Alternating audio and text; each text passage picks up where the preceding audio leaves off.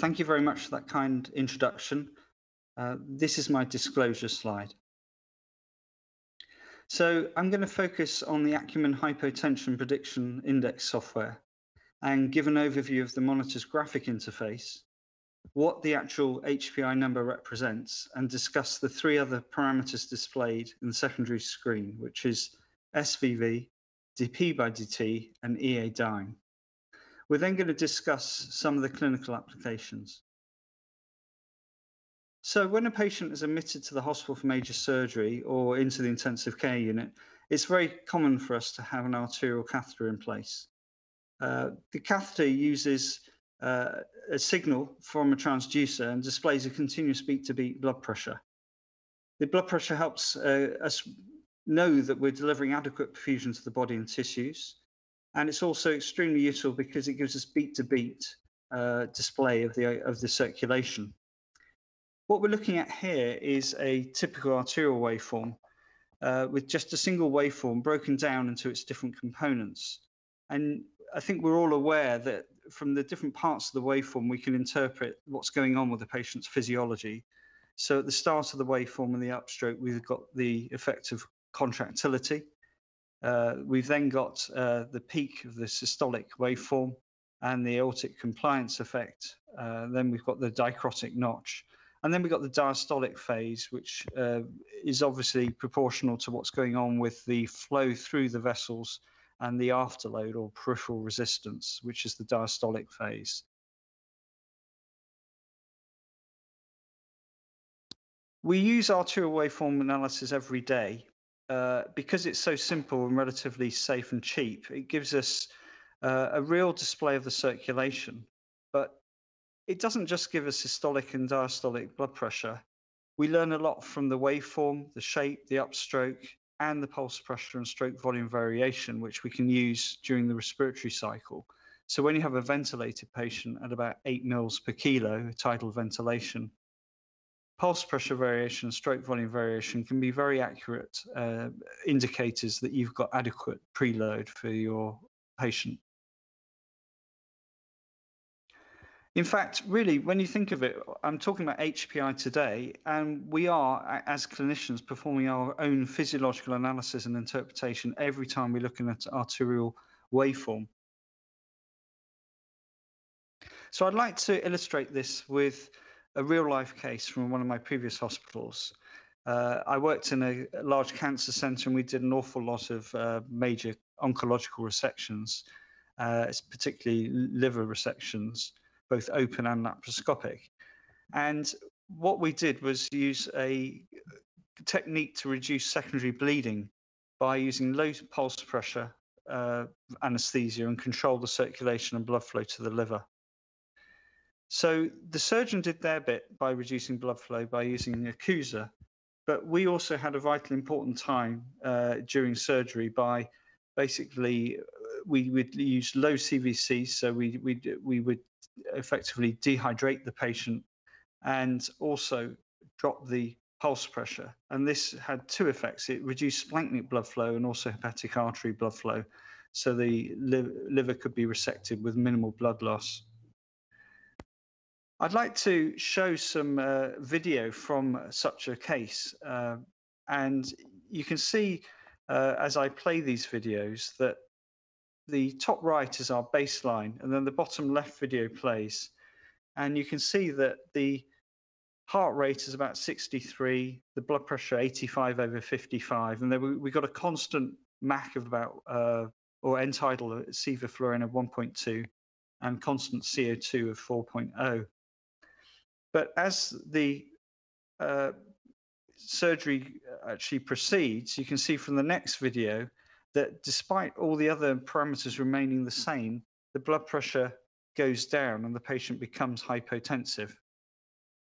So despite the fact that we're trying to maintain our physiology constant, it can be very hard for us as clinicians to detect this hypotension. So wouldn't it be wonderful to have a monitor that could look at the whole arterial waveform and predict this change? And that's exactly what our HPI is doing. So HPI looks at the whole arterial waveform and the relationship between the different components, not just those three different phases. And I think you're all aware, again, on the next slide, when after a liver resection and we've got hypotension, low pulse pressure, as we fill the patient with intravenous fluid boluses, the systolic and diastolic blood pressure increases, as does the pulse pressure, a reflection of increased volume stretching the arterial tree and increased tone. And this is reflected when we use the HPI device in real life as well. So HPI is a first of its kind technology which can predict the likelihood of a patient trending towards a hypotensive event. And we define hypotension as a mean arterial pressure less than 65 millimeters of mercury for less than 1 minute. And it's a very rich physiological signal, the arterial line, as I've already elucidated. And the waveform gives us information about strength of contractility, how much blood is ejected, and how compliant or stretchy the blood vessels are. There are over 2.6 million different features that can be derived from the blood pressure waveform. And on the next slide, what this shows is that not all of the features will be important or specifically predictive, but where machine learning comes in, there were from 2.6 million features, 2 machine learning techniques were applied to identify what ended up as the 23 most predictive features. These features are not just single characteristics, but a combination of factors which incorporate how different characteristics interact with each other. So the data set included over 1,300 patients. This might not sound like a large number, but when you consider the physiological data that was collected, the number of patients provided over 130 million individual heartbeats. So what is the actual HPI number? It comes on a scale of 1 to 100. The higher the number, the higher the likelihood that hypotension, i.e. a mean arterial pressure of less than 65 millimeters of mercury occurring for a minute or more, will occur, the shorter the time to the event. So for example, on this slide, I've highlighted the HPI range of 85 to 89, and that gives you a likelihood that the patient will have a low blood pressure of around about 90%, and the average time to the event is 5 minutes with a range of 2 to 10 minutes.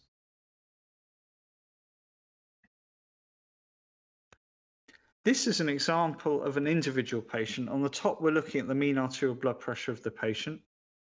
When that patient blood pressure falls below 65 millimeters of mercury, that's what we define as hypotension. And that's where, as we know, the increased risk of kidney injury and myocardial injury occur. The bottom graph is the HPI number. And you can see that HPI reached the alert threshold of 85 or more before, around about 15 minutes before that actual hypotensive event occurred. The blood pressure remained stable during that time. So as a clinician, you might not be expecting a change. And I think I illustrated that with the 2 videos. And then suddenly the blood pressure can fall away quite quickly. So the advantage of this system, it gives the clinician almost a 15-minute heads up that something is about to change and that you can actually do something, be proactive and intervene to control that low blood pressure or actually decide what you need to do to affect the change. And that's where the secondary screen comes in, and I'll come to that very shortly. So some of the evidence base behind it, this is one of the studies that supports the use of the technology in the clinical setting in surgical patients. And they showed that in over 300 patients, that HPI was very reliable at predicting hypotension. And there was no other real hemodynamic parameter that we can rely on in the same way.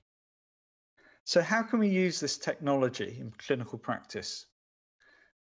We can use it in the operating room to reduce hypotension perioperatively. But I'd like to propose we can also use the technology in the post-operative or critical care space. So using HPI, we can be proactive to reduce the amount of hypotension that our patients have. And this is important because we know that over 50% of hypotensive events are in the 12 hours following surgery, not always in the operating room. Also, we can use it as a bedside decision-making tool to help us decide how we can fix the hypotension. I'll give some examples of that shortly. There are also new parameters that might prove clinically useful to titrate vasopressors. The Acumen HPI software is comprised of 3 key elements. The first is the HPI parameter, which I've already shown you. And then when this reads more than 85 for 2 consecutive 20-second readings or reaches 100, an alarm pops up, which prompts you to go to the secondary screen.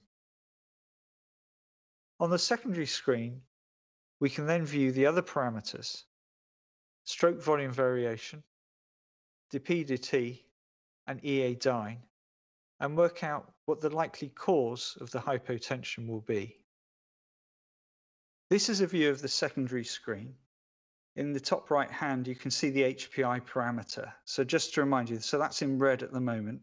It displays a value ranging from 0 to 100, and with higher values indicating the higher likelihood of a hypotensive event. And it's updated every 20 seconds.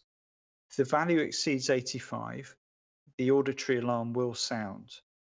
And if the HPI parameter exceeds 85 for 2 consecutive readings or reaches 100 at any time, the pop-up window will appear, prompting you to review the patient's hemodynamics using the secondary screen.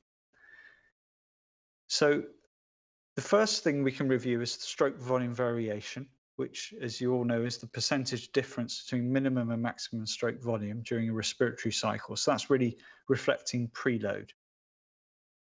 The next is dp/dt, and the arterial dp/dt is the maximum upslope of the arterial pressure waveform measured from a peripheral artery.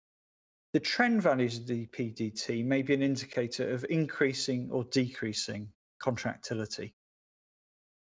And finally, Eadyn, which is dynamic elastance. Eadyn is simply the ratio of ppv to SVV. It's a measure of the afterload to the left ventricle by the arterial system relative to the left ventricular elastance. So in the same way we consider dynamic parameters like SVV to predict fluid responsiveness, Eadyn has been shown to be an indicator of pressure responsiveness, predicting if blood pressure will increase in response to fluid administration in preload responders, but it should only be considered when a patient is fluid responsive. It's not a valid measure of pressure response in preload independent individuals.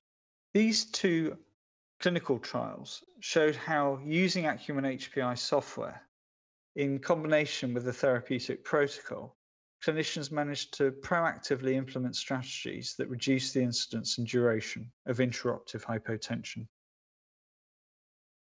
I did something very similar myself at my last institute in the operating room in cardiac surgery.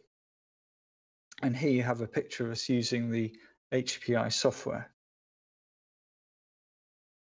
We used the technology, and despite us using multiple inotropes and vasopressors, you can see that we actually had a very high sensitivity and specificity at both 5, 10, and 15 minutes.